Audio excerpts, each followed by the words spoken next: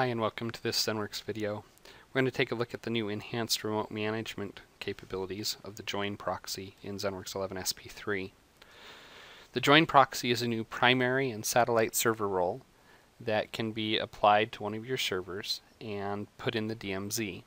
Once you've done that, administrators can now remote manage devices that are outside the corporate network, even behind a NAT or double NAT.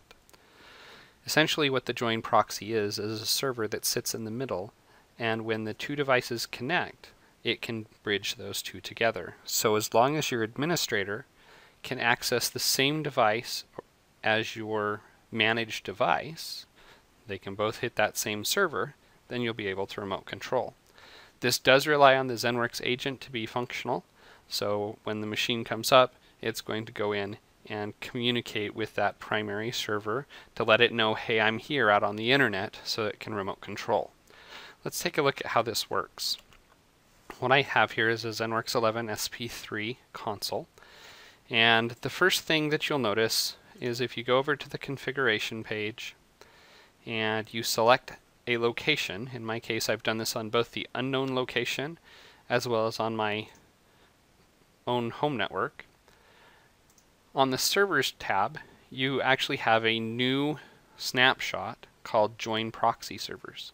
And what this allows you to do is say, when I detect that you're at this location, in this case, I know I've got NAT at my house, so if I want to get to my devices, I'll need it. I've also done this on unknown, so if I go to anywhere else, like a hotel, I would be able to access those as well. It says, I want to go ahead and use that for remote control. What will happen now is on refresh, the agent will determine that a join proxy server has been configured. If you just use the defaults, all primary servers act as join proxies, or you can also, when you add a satellite server, you can control the join proxy role here and configure that. You can control what port it listens on, number of connections, and then the connection polling interval. Once that's done, then the device will be remote controllable. So I've got a machine here, my AD server, and you'll notice its address is a 10 dot address. This means it's behind a NAT on a private network, and my device that I'm on right now is actually in the office, while this machine is at my house behind my normal NATed gateway. Normally, with ZENworks 11 SP2 or earlier, I wouldn't be able to remote control this device because it would try to reach out to that 10.1 address and would be unable to do so. Now that I've got the join proxy, I can hit remote control, and you'll notice on the options here that it's automatically selected the route through join proxy option because it knows that that device is currently talking to the proxy.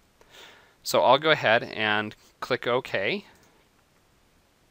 and you'll see it actually connects, and I'm now remote controlling that device at my house. If I take a look in the agent properties here, you'll see that the join proxy is showing as my server, and that's how I know that I've got an active connection. And if I go to the servers page, you can see the join proxy permissions as well here.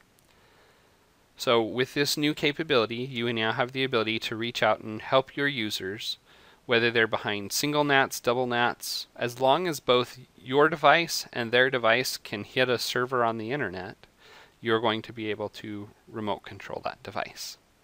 Hopefully you'll find this useful. This is Jason Blackett, the Zen Guru, signing off.